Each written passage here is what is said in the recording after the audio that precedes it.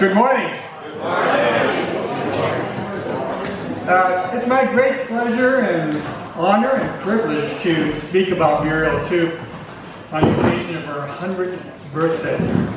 I'm an import into the family via my wife, Shirley, who is the niece of Muriel. A few days ago, we at our cabin east of Kamloops, we had a wonderful birthday celebration, which included Muriel's nephew Neil, his wife Linda, and great nieces and nephews Leah, Jonathan, and Alan. It was indeed a wonderful affair. On the side of a lake, sitting on a deck, looking over there, and celebrating.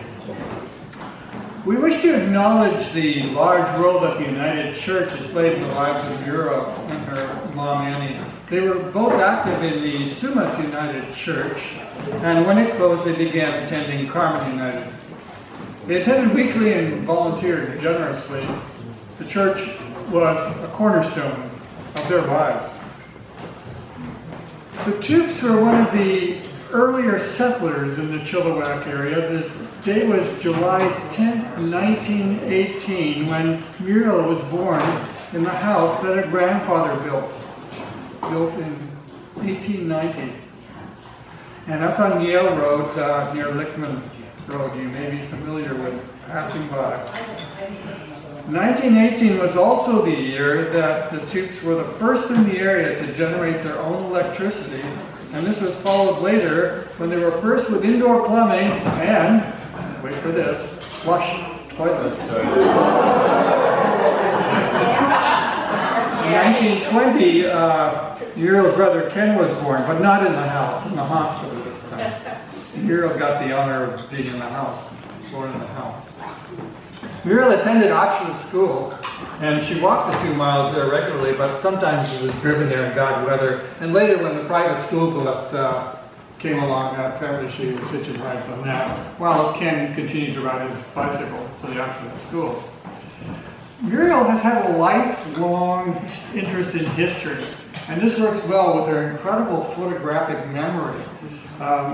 She was a member of the Chilliwack Historical Society, and people often consulted her, and in fact still do, about the history of the area, and certainly for the details of the family history.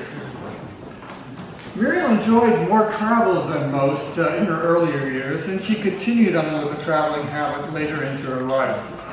In 1923, when she was just 6.5 years old, her father, Albert, at age 34, sold all the milking cows, and along with Muriel's mother, Annie, and brother, Ken, they embarked upon an unheard-of trip to California.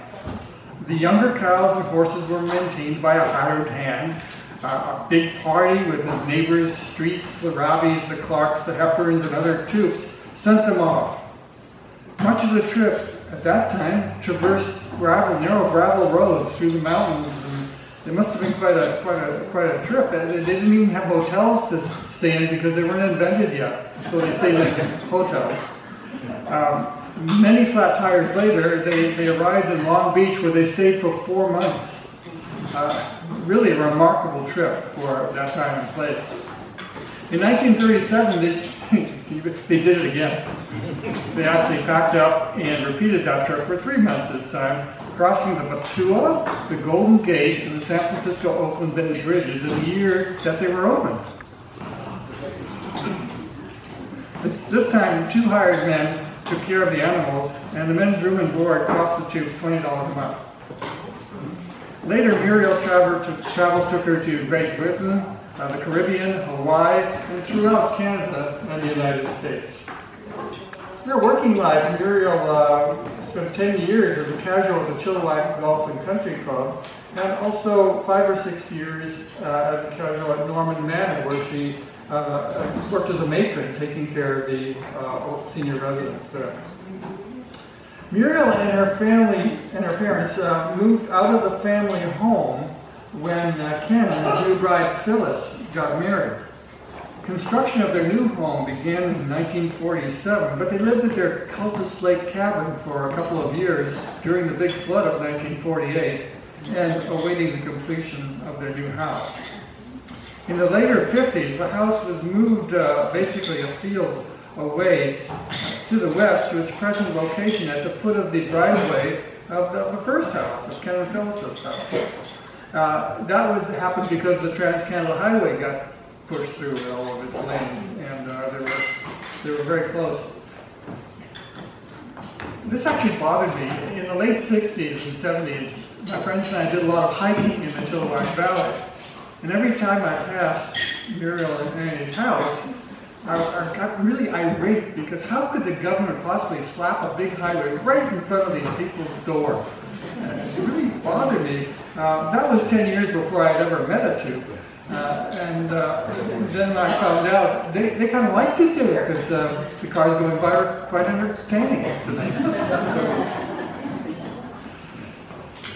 It turned out also good for to have the houses close to one another, especially for Shirley and the brothers Neil and Bill. It was a great way for them to get raised because whenever they got in trouble, they could rush over to Aunt Muriel and their grandmother's house. And it was also a great place to hang out with their aunt and grandmother. Muriel's mother lived there until 1992 when she died just 2 months short of her 100th birthday. In later years, it was good to have Ken nearby for mutual assistance and company. After brother Ken passed, Muriel at age 90 moved to the Linwood. This proved to be a good move because she's happy there. And she's amongst old friends and has made new friends as well. Muriel has enjoyed and continues to enjoy good health, which coupled with an extremely positive attitude allows her to enjoy life. And we're kind of the beneficiaries of that because those of us around here benefit from having her make our lives more enjoyable. Yay. As I speak representing Muriel's family, I wish to express the extremely high regard that we all hold for her. I know that this is true for all of us who have had the honor and privilege to know her. She's truly a remarkable woman, and our family has been deeply blessed by her warmth, unflattering support in all aspects of our lives, and her genuine goodness and love. Happy 100, Muriel.